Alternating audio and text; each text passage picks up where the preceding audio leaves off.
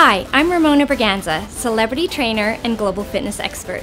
I've designed a 12-day fitness plan, and every day I'm going to share celebrity-inspired fitness and nutrition tips to get you ready for your little black dress, just in time for the holidays. It's day 7 of the 12 days of fitness, and today we're talking about strength training. I really believe in lifting weights, and you want to make sure you lift enough weight and not too little.